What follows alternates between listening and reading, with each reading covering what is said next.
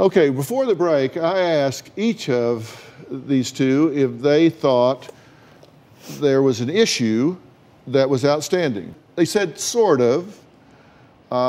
Communication is kind of a really broad sort of thing. I said that I thought there were two that were glaring to me.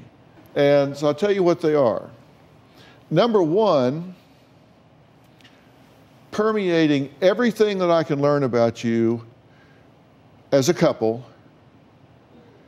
is you have an inability to let things go.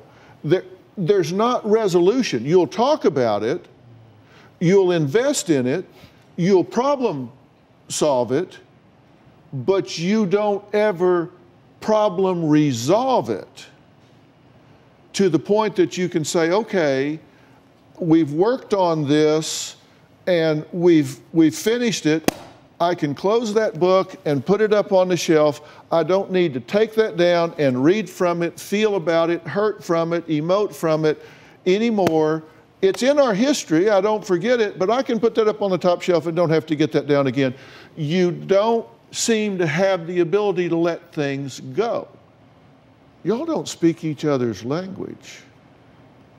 You don't speak each other's love language. That's true too. And there is a language of love, and if you don't speak each other's love language, you could each be screaming, I love you, I love you, I love you, in a language the other doesn't understand and be missing wonderful messages of love. If he is saying, I love you, in a language you don't understand, you could be missing wonderful messages. And if you're not talking to her in a language that she comprehends, you might as well be sitting there staring at the wall. You don't speak the same love language. Now, okay, first off, how am I doing? Have I run a red light yet? You're spot on. You are spot on. You're doing a great job. Yeah? We just need some help with being able to turn things around. But you agree with what I'm saying? I'm a grudge holder for life, yes. You agree with what I'm saying? Yes. Okay. I should have my own show. Yeah. Now, so what do you do about this? First off, there's a formula for success in a relationship.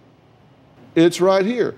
The quality of a relationship is a function of the extent to which it is built on a solid underlying friendship, we'll get back to that, and meets the needs of the two people involved.